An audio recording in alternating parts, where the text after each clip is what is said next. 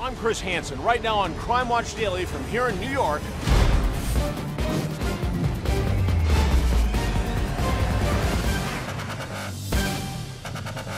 A California mother of two vanishes on a run. Just bring her home safe. The latest in a string of missing jogger cases haunting the country. It makes you think that, like, it could be anybody.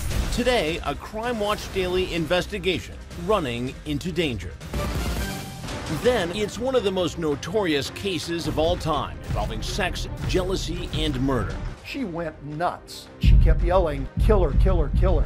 Diane Zamora and her high school sweetheart convicted of killing her love rival in what came to be known as the Texas cadet murder. Now, in her first interview in nearly a decade, did you harm Adrian in any way? Zamora speaks out from behind bars to our Michelle Sagona. Did you pull the trigger? No. And she's offering up a new motive for the crime.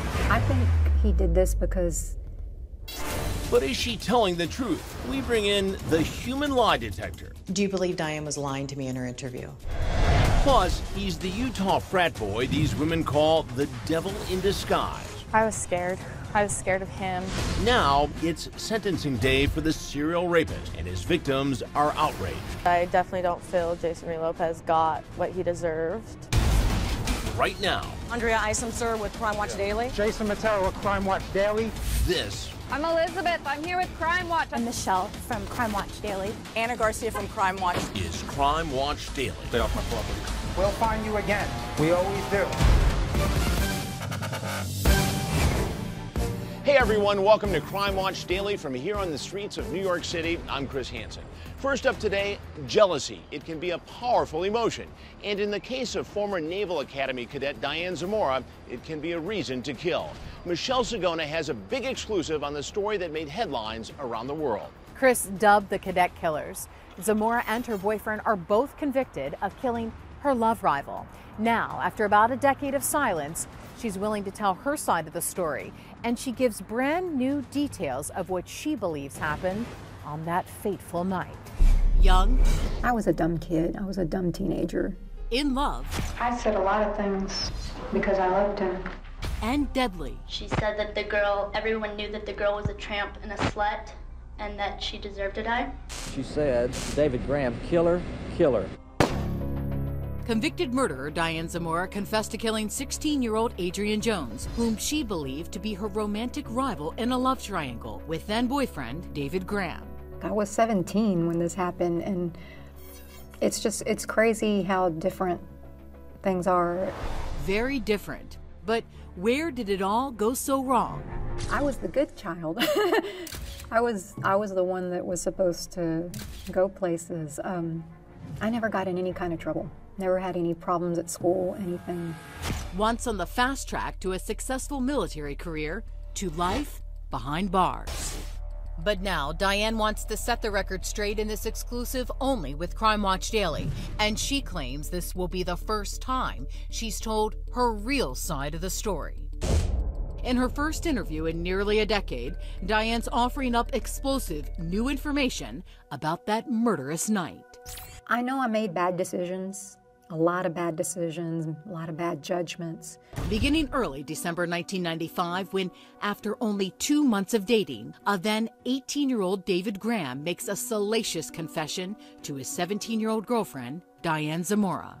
That he had been unfaithful to her. Local news reporter Ron Zimmerman covered the story. David no doubt met Adrian on the high school cross-country team. They ended up in a car going home together, and instead of going straight home, David took Adrian behind an elementary school, and apparently some clothes came off.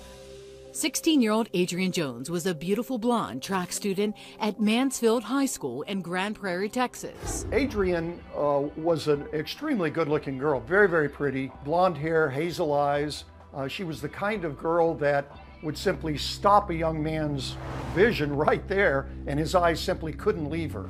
And when David tells Diane he had sex with Adrian, she went nuts. She banged her head against the floor, and she kept yelling, "Killer, killer, killer." And David agreed to kill Adrian. Next, a murder plot takes shape as detailed in the couple's written confession to cops. Diane writes the plan was for David to break her neck and sink her body to the bottom of Joe Pool Lake. And in David's confession, he writes, the only thing that could satisfy her womanly vengeance was the life of the one that had, for an instant, taken her place. It was a life-changing event for all three of them, Diane, Adrian, and David. According to her own testimony, around 1 a.m., David picks up Adrian. Diane's hiding in the trunk. David drives to a remote area where Diane surprises Adrian from the back seat. The attack is on. According to David and Diane's confessions to police, Adrian is beaten in the head with weights and the butt of David's gun. But somehow she escapes the car and runs into a field where she collapses. Then horrifying final moments as her one-time lover shoots her twice in the head at point-blank range. A farmer driving down a desolate road saw something beside the road, and it was Adrian's body. Sadly, who killed Adrian will remain a mystery as her parents grieve and wonder what happened. It was extremely frustrating. You know, you want to know what happened, and nobody is talking to you. Nobody's answering your questions. Texas Rangers were called into the case, and there were police from 2 different jurisdictions looking at it, but they simply didn't have a whole lot to go on at all. So it was a real mystery to the police. After that, Diane Zamora left Texas behind for the hallowed halls of the Naval Academy. and it appears Diane and David have gotten away with murder. Nearly a year has passed and the teenage killers are adults and successful military cadets. David Graham at the Air Force Academy in Colorado Springs, Colorado, and Diane Zamora at the Naval Academy in Annapolis, Maryland. Their killer's secret was safe until Diane let the word out to her roommates that in fact she had killed somebody. It was a bombshell admission. The conversation went something like this. It looks like you and David over at the Air Force Academy really love each other. Oh yeah, we really do. Would you do anything for each other? Oh yeah. Would you kill for David? Yes, and I already have. Once word gets out, Diane and David are arrested and charged with the murder of Adrian Jones and flown back to Texas to stand trial. And the prosecution comes out swinging, calling to the stand several people who Diane confessed to. Shoot her, kill her, shoot her. And Diane Zamora told you that she was saying this to David Graham? Yes. She said that everyone knew that the girl was a tramp and a slut and that she deserved to die. Diane said Adrian deserved to die because she had taken something of hers that she knew belonged to someone else. And then there were Diane's own words. I screamed at him, kill her, kill her. He was just so scared that he wasn't about to say no to me. It was all in the confession.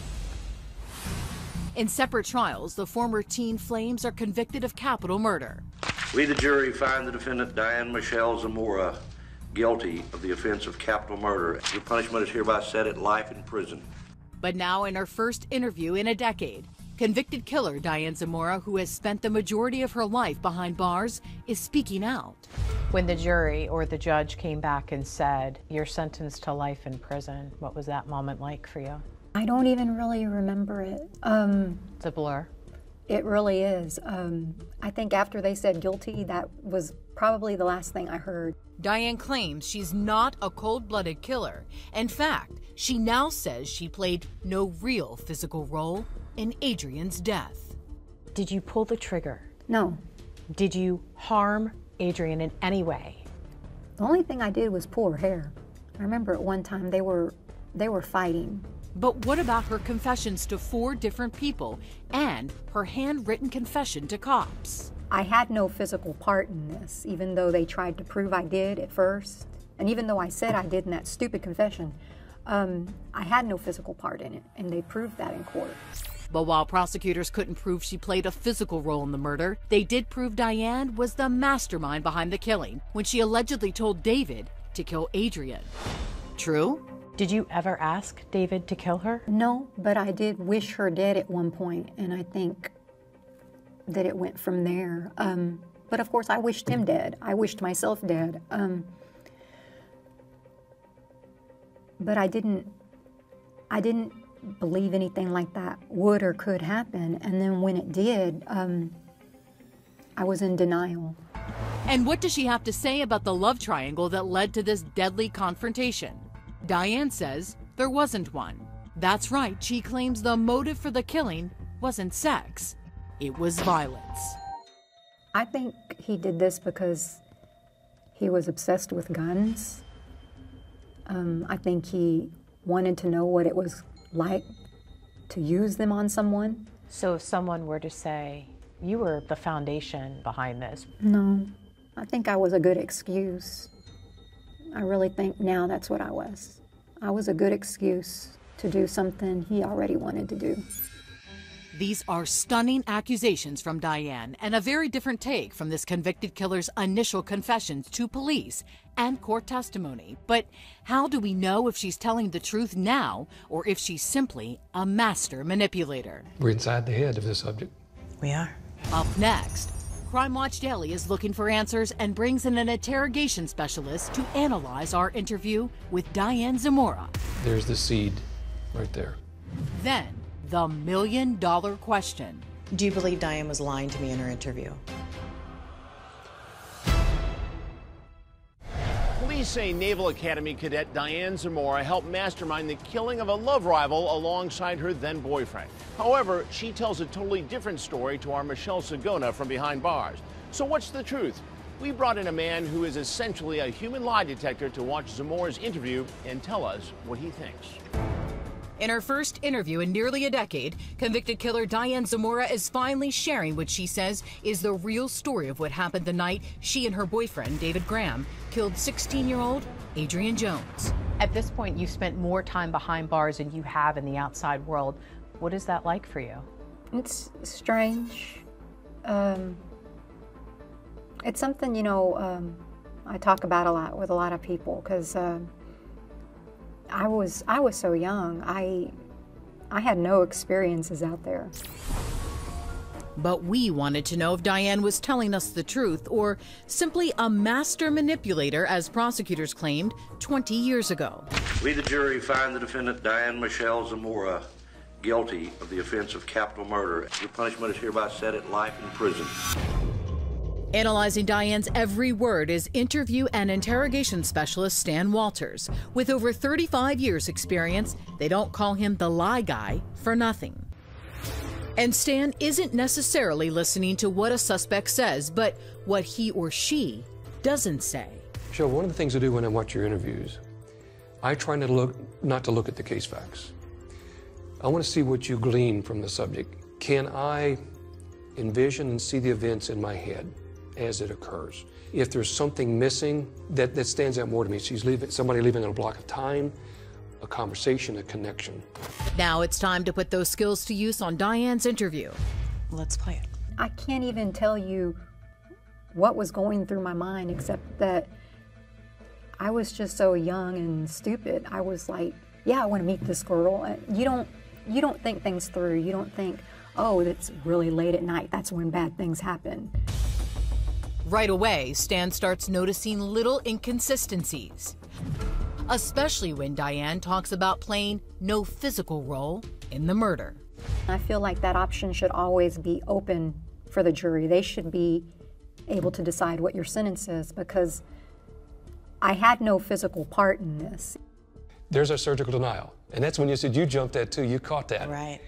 Physical part. Well, tell me about the planning part. Tell me about the conversation you and David had. How long before that night had you talked about it? Day, 2 days, 3 days? Had this been planned? Had it been running in your mind? Diane initially confessed to hitting Adrian in the head with a weight. At her trial, she was asked if she witnessed David bashing Adrian's skull with the butt of his gun. And during my interview with her, she gave much of the same answer she gave the court. Did you see that happen? No, but I saw his elbow come down. I didn't have my contacts in. Oh, I didn't have contacts or glasses at all. But you were hiding in the back of the car that night, your parents' Mazda, correct? True, but... Right there. But? Think of the butt as a giant eraser. What I've just said, you may not believe this, but erased everything, says you're not going to believe it. Everything she just said, she just neutralized with that one but. And Stan's not done with this area of our interview. He refers to it as a hot moment, taking special note of Diane's familiar physical and verbal reenactment of the violent blow. The piece about David striking Adrian, that same action, even where she raised her arm in your interview, it's exact same wording. To me, it sounds like it's a rehearsed segment. And that's key to her whole defense about the blow to the head. A defense Diane was sticking to throughout our interview. What was your role in all of this? Were you there? Did you participate? You were there. I didn't hit her in the head with a weight. Did you see that happen? She didn't get hit in the head with a weight. She got hit in the head with the butt of David's gun. Stan believes that Diane's initial confession to cops about hitting Adrian with a weight is the truth and most consistent with Adrian's injuries. I'm not a forensic pathologist, but the butt of a gun's not going to do that with one stroke. Her face caved in, her skull caved in. This part of the brain, if you remember several of the studies and watching homicide courses, this is a very, very thick part of the skull. And it takes a tremendous amount of force compared to the other part of the skull. It's thickest here. For that to be caved in, that's a lot of power. But what about other details of that night? Smells, sights, and sounds. Did she cry for help? I didn't hear her. I'm sure she did, but I didn't hear her. How are you sure? What makes you think she was sure? And then that would be a great point with the limited time you have to see what would happen if we pursue that spot or circle back to it as the interrogator. Here's the truth. Here's the story. And when it doesn't quite work and doesn't match up, the brain says, we got to straighten out this incongruence. And that's where the modifications keep coming in that you're hearing. And then there's this revealing exchange. Did you ever ask David to kill her? No, but I did wish her dead at one point, and I think that it went from there. From there? That just jumped out at me. I wished her dead at one point. It went from there. There's the plan. There's the plan. There's the seed right there. I wished her dead at one point. She probably... And it proceeded from there. Maybe told David, and that's where it stemmed from. That's where the seed was planted. We're inside the head of the subject. We are. And while Stan discovers several inconsistencies and omissions, it's now the moment we've been waiting for. Do you believe Diane was lying to me in her interview? She was being evasive by not letting you get close enough. It's easier to be evasive than flat out deceptive, because denial, deception is either black, white, 0, 1, plus, minus. Her emotional manipulation leaves a lot of uncharted area, unstated boundaries to float around in. No one will ever really know what happened that night except for the 3 teenagers who took a ride on a dark Texas road to have their lives forever veered off course. When are you eligible to get out of prison? As of right now, it would be 40 flat years, so it wouldn't even be for 20 more years. So you still have another 20. And that is, it's not a guarantee. No. They could leave me in forever. Along with fighting to get her story out there, Zamora has joined another battle, adding her name to the list of people who would like to see juvenile justice reform and get rid of mandatory sentences like the one she received. Right now, she's not eligible for parole until 2036, and we want to hear from you on this. Do you believe Diane Zamora's story of what happened to Adrian Jones? Sound off right now on our Facebook page. Coming up, a father and his 2 boys on the way to football practice until a bomb blast stops them in their tracks. At that point, I just started to scream, get out of the car, get out of the car, get out of the car. Who would want to take out the family? The investigation leads Crime Watch Daily down a dark path. That's next. Flames engulf the road. A thick black cloud of smoke billows into the sky. But this is no ordinary car fire in Michigan. The vehicle, being driven by a respected lawyer, was just the target of a calculated and potentially deadly crime. Our Andrea Isom investigates. How could anyone escape this fireball of death? Okay, we have a bad accident. My car blew up with 2 kids. Plumes of toxic black smoke and flames lick the September sky. I've got 2 significant leg injuries that are chewed up pretty good, okay? A terrified father begs for help. Deep tissue wounds. They are bleeding. I need someone here now. Is it an accident or an explosion fueled by evil? There was a hole, and you could see the starburst pattern. What it reminded me of was pictures of what the IEDs look like, you know, Iraq, Middle East, etc. But Eric Chappell wasn't driving in a war zone. He was driving his sons Grant and Cole to afternoon football practice in their sleepy hometown of Monroe, Michigan. I just remember laying on the side of the road, watching the car burn, watching the gas tank explode, just laying down there, looking at my dad and my brother. Those moments were like what for you? Out of this world. Cole's older brother Grant still replays the horror. I see stars, just completely disoriented. It was like a flash grenade or something.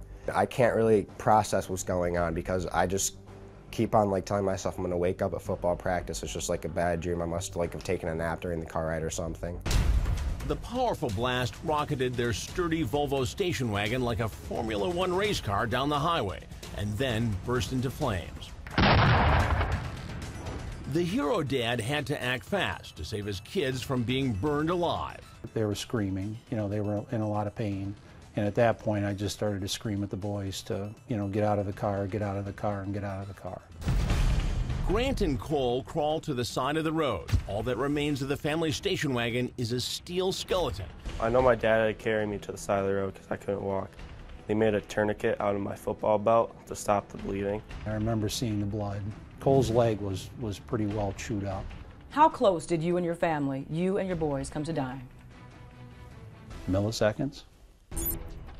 A shaken Eric phones his wife, Maureen Terrell, who was at another sporting event with the couple's two other kids, Erica and Emma. As a parent, you want to be there when your children are hurt. Maureen rushed to the hospital. Eric and the boys had cheated death all right, but their injuries were severe. Grant, who was the front seat passenger, had deep wounds to his buttocks. And Cole, who was sitting in the back passenger seat, had his left leg embedded with shrapnel. Eric suffered deep gashes in his arm and face. So you've got kids in multiple rooms, so you're running from room to room, and who's going into surgery first? Investigators comb the car for clues. Then they bring in a bomb-sniffing dog, and bam! The dog sniffs out a shocker.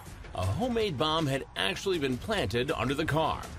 Your first reaction, your first thought? A bomb. Like, what do you mean a bomb? A bomb so powerful, the blast could be heard a mile away. And cops say it was intended not just to maim, but to kill. All right, so this is what? This is what the size, the length, the width, everything we think is the actual pipe, not the actual, but a good detail of what was used.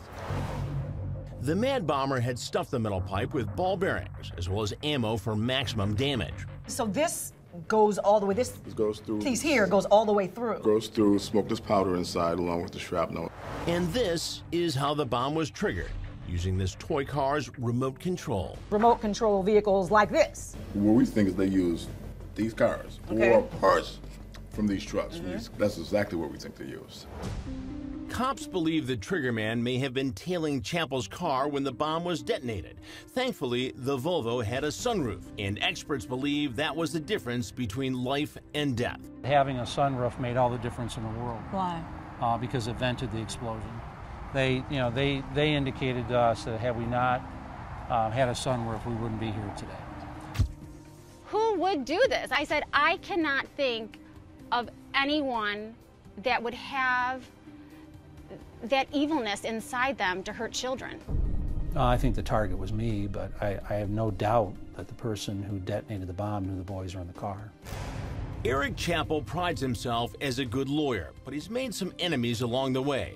His practice has handled some bitter divorce cases, one that actually involved accusations of a husband videotaping his stepdaughters and their friends in tanning beds. Eric represented the now ex-wife. The device was pointed right at the tanning beds. I think that's when she finally said, enough. That man Eric calls a bitter ex has never been charged or listed as a suspect in connection with the car bombing. In fact, no one has. Despite that, Eric says he's sure he knows who did it, and he's ready to name names. The guy's a monster. Eric believes that monster is still taunting him and his family. On an anniversary of the car bombing, Chappell's daughters Erica and Emma became targets of a second bomb. I walked with her to the mailbox. As soon as she pulled it out, you see it rolling. You have a basic idea of what explosives look like, but when I looked at it closer, you could see the words. They claim some sicko planted it in their mailbox, the word explosive written across it. She dropped it. I made sure she was on the other side of the road. I called my dad within like 10 minutes. Fire trucks, police, ambulance, bomb squad, everybody was there. Thankfully, this one was unarmed. What I understand it was a commercial explosive device. It wasn't armed, it didn't have a detonator on it, no fuse or what have you, but someone had placed that in the mailbox. No one has ever been charged for planting the unarmed bomb either. The Chappell girls were shaken, but they want the person who tried to mail them a piece of hell to know they're survivors too. I say, look how strong and amazing our family has grown. There's nothing you can do that would ever change that. We're stronger, we're better than yesterday, better when that happened. We've learned from our mistakes, we're living life now. We're not afraid. Shockingly, in the 5 years since the car bomb explosion changed the course of the Chappell's lives forever, the feds still don't have a prime suspect. The sadness comes to mind because we have not been able to solve it. Even though Eric says he knows who did this, cops aren't naming a suspect, and neither can we. In fact, ATF Special Agent Dawkins admits the case is running out of gas. I was very confident that we would be able to solve this incident within a couple of months, within a couple of weeks. We've not been able to do it, obviously, and it's very frustrating for us. And he's reaching out to the public for help. We need a video, we need someone talking, we need that one shred that could connect. Hey, we thought it was that person, now we have the link to it. Right now we don't have the link.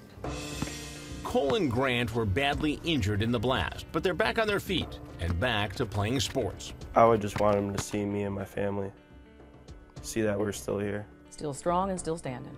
Yeah. And Grant has turned the ordeal into something else positive.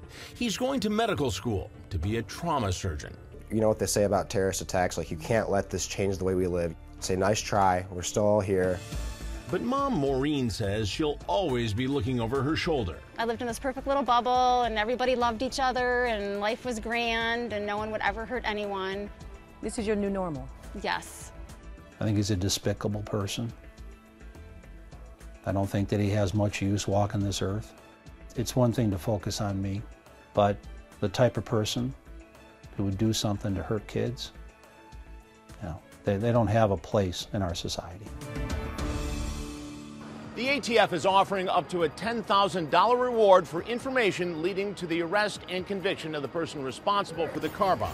If you know anything, you can call 1-888-ATF-BOMB. Up next, New York, Michigan, California. 3 states, 3 joggers either killed or missing. I'm coming, honey. I'm trying. I'm doing everything I can. And I love you. Are they simply random acts of evil, or is something else going on here? What's it going to take to solve this case? Hardcore detective work. Our all-new investigation into the escalating problem is next. It seems like every day we're seeing another story of a jogger being attacked. Of course, here in New York, we have the tragic unsolved case of Karina Vetrano, murdered while running through a Queens park. Police are still actively looking for a killer. And today, our Reed Grinsell has another sad story of a woman attacked while out for a jog. Is it open season on female runners? It seems like a nationwide epidemic. One by one, joggers killed or kidnapped in the middle of a run. The most recent case in Redding, California. Sherry Papini was last seen jogging in her neighborhood near the foothills of Mount Shasta. If she was listening, I wanted to say that we're trying, and we're trying the best we can, and I'm so sorry that I'm not there. That's Sherry's distraught husband, Keith, speaking to our Redding affiliate, KRCR. Sherry vanished into thin air in broad daylight. Her family believes she was kidnapped. Normal days, I would open the door and my family comes and runs and gives me a hug. Sherry wasn't home to give Keith that hug. He frantically searched the house. Their children were still at daycare. Keith found Sherry's cell phone down the street. Her pink jogging jacket was spotted nearby. That's when I knew she had been, in my opinion, taken or abducted. It's the worst thing in the world. I'm coming, honey. I'm trying. I'm doing everything I can. And I love you. Just months ago in Rose Township, Michigan, outside Detroit, another mystery deep in the woods. 911, what is the address of your emergency? There's a girl laying in my yard that just got shot a couple times. That's the dramatic 911 call after an unidentified man found a runner dead in his yard, murdered by an unknown assailant.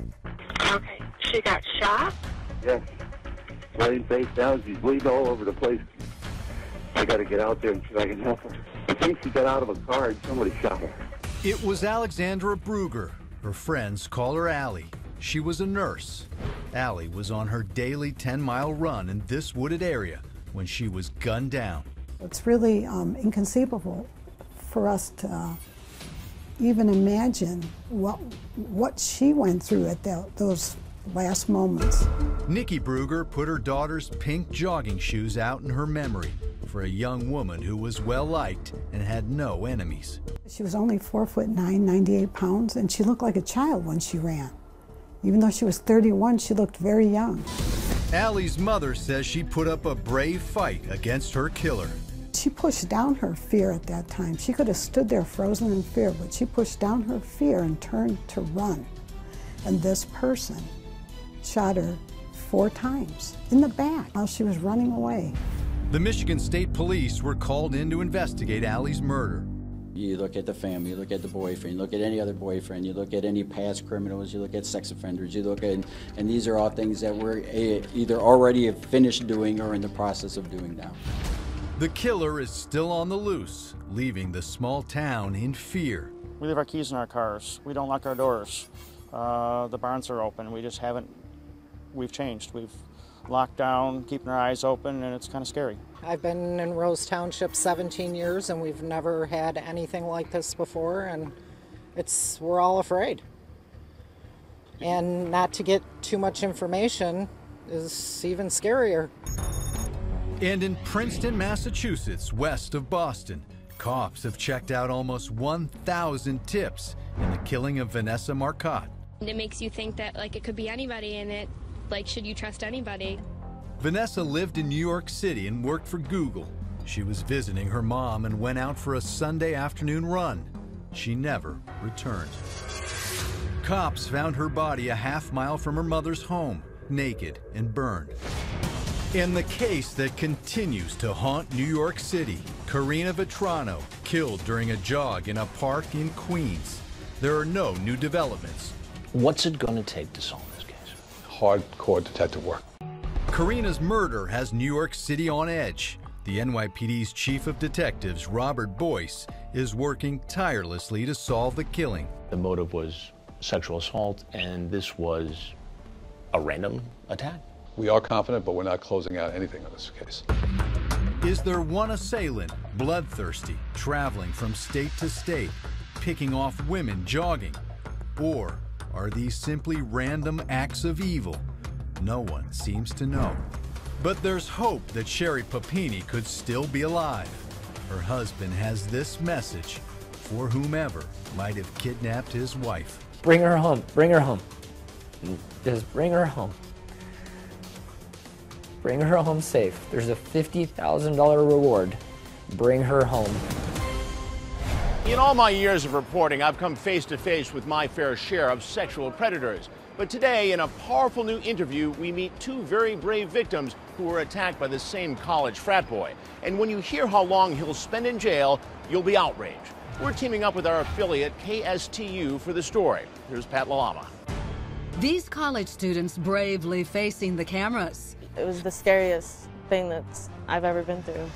Revealing horrifying details about what they suffered at the hands of Sigma Chi frat boy Jason Lopez. I asked him to stop, and he never did. And then,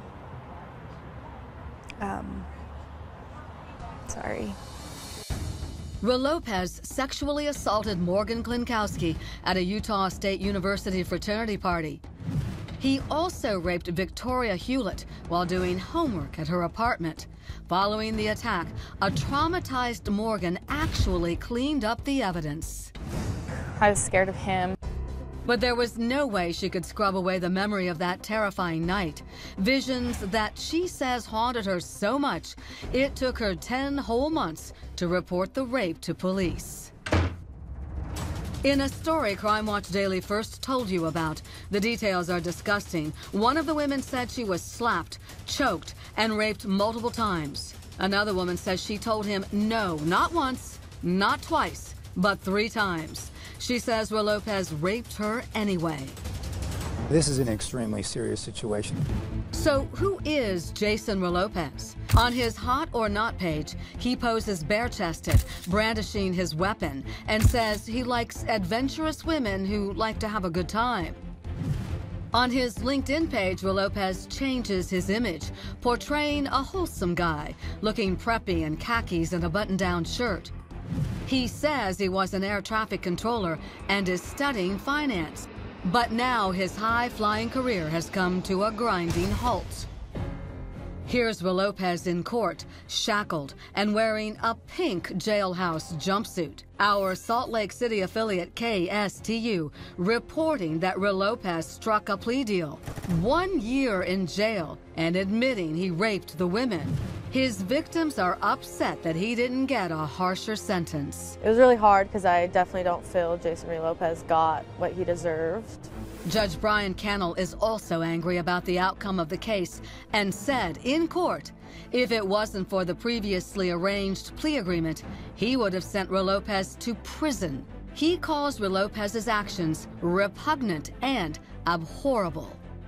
This is a very private trauma that they have suffered, and so it's very difficult for them to come forward. I was so proud of them. They showed great courage.